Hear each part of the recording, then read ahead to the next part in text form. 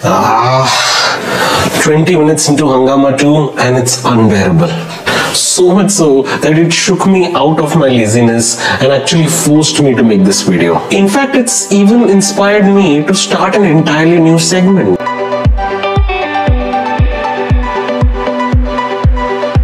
Let's say if a movie is dreadfully bad, I'm talking of the horrendous variety, much like this one, then in this segment, apart from telling you how bad it is, I will also recommend you a movie which you can watch instead. An alternate choice. It could be a movie of the same genre, like comedy for comedy, or it could be a movie of the same actor or director. In short, बोले तो एक review के साथ एक recommendation मुफ्त.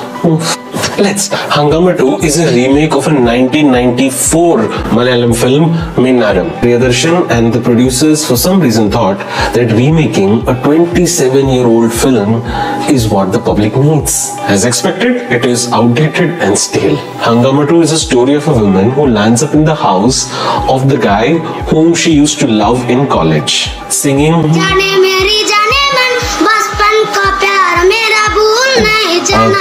she claims that he is the father of the child that she's carrying. With the news like that, the chaos that ensues in the family, along with a series of cringy, unfunny, unimaginative jokes, form the rest of the film. I have many problems with the film, but first of all, why would you cast a rank newcomer in a role that was originally done by Mohanlal and yet another newcomer who does the role that Shobana did in the original? It's almost like you want the movie to fail. Also, to be honest, it is absolutely unfair on these newcomers. I mean, बेचारों का career शुरू होने से पहले ही खत्म हो जाएगा.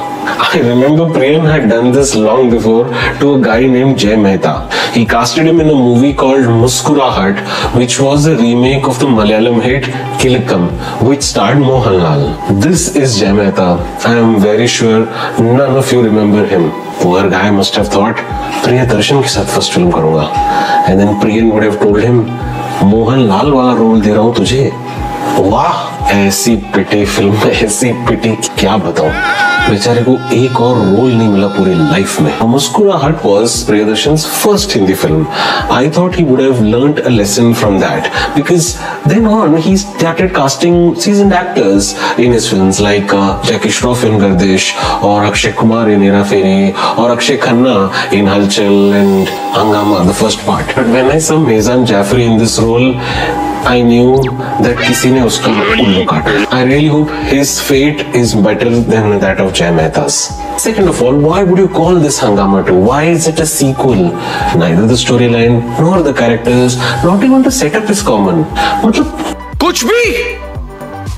The only similarity is the doubting husband track. But unlike the first Hungama, where this was the main storyline, here it is a parallel track to the main storyline, which is again a trope that Priyadarshan uses in many of his films. It's hard to see Priyadarshan, who at one point in time was the king of remakes in Bollywood, with winners like Virasat and Hera Fairy. I would go on to say that he is single-handedly responsible for the revival of Akshay Kumar's sagging career. Today, he feels like a pale shadow of himself.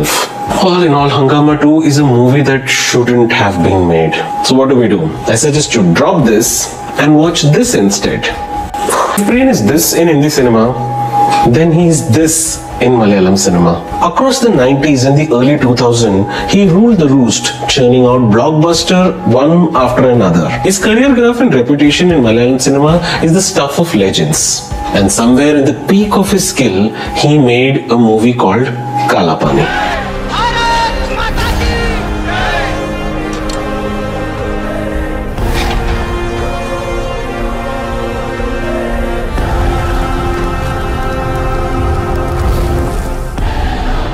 Kalapani is a story set in pre-independent India. Govardhan Nair, our main protagonist, is a doctor by profession, a patriot by heart, and a revolutionary by spirit. Govardhan believes in non-violence, but that doesn't mean he will not voice his dissent.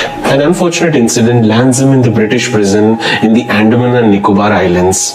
otherwise known as Kalapani. The story then explores the miseries and anguish that he and his other fellow inmates have to endure during their time there. One of the costliest films of Malayalam during that time, Kalapani won a lot of accolades, including the 3 national awards. What makes Kalapani really stand out for me is it is very different from the so-called patriotic films about the British Raj and the Indian freedom struggle.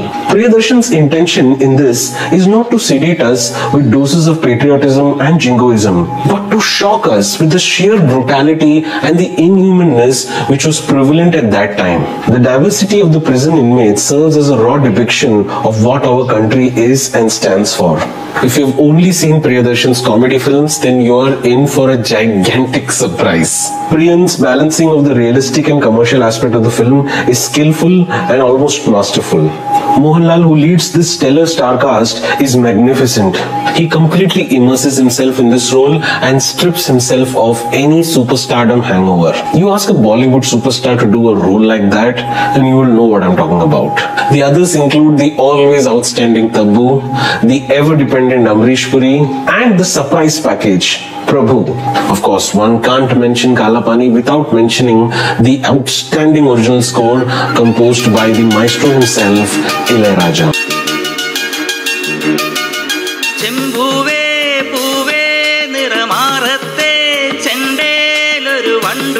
Kalapani is not a light-hearted comedy, hence maybe not a like-to-like replacement, but it's a fascinating watch and it gives you an idea of what Priyadarshan as a director is capable of. Some of the scenes and the dialogues still resonate.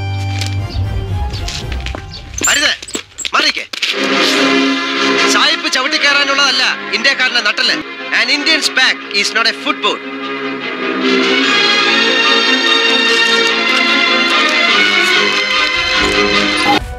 So that's it, guys. This was the first episode of Watch This Instead. Did you like the idea? Do you have any suggestions? Would you like to watch more of this alternate recommendations? Do you have any suggestions for good alternates? Let me know in the comment section. So till the next horrendous movie hits us, this is your trusted DesiBinger signing off.